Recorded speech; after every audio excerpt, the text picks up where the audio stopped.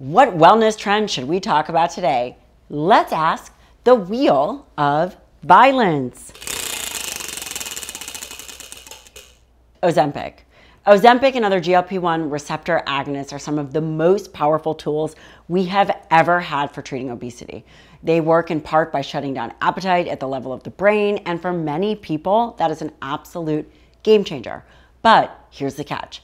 When you lose your appetite, you don't just eat less junk, you eat less of everything, including protein-dense foods. And without enough protein, especially if you're not lifting weights, your body starts to break down muscle right along with fat.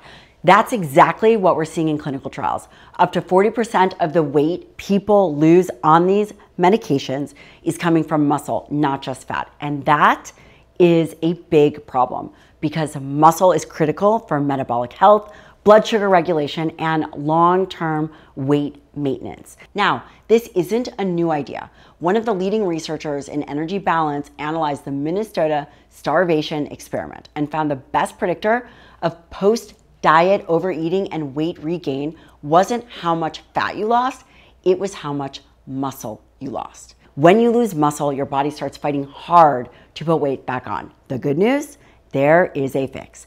If you are using GLP-1 medications, make sure you are eating enough protein. And our recommendation is at least 1.6 grams per kg of your target body weight.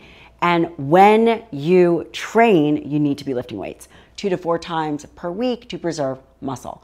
The medication can help you lose weight, but it is up to you to protect your muscle and metabolism and your long-term health.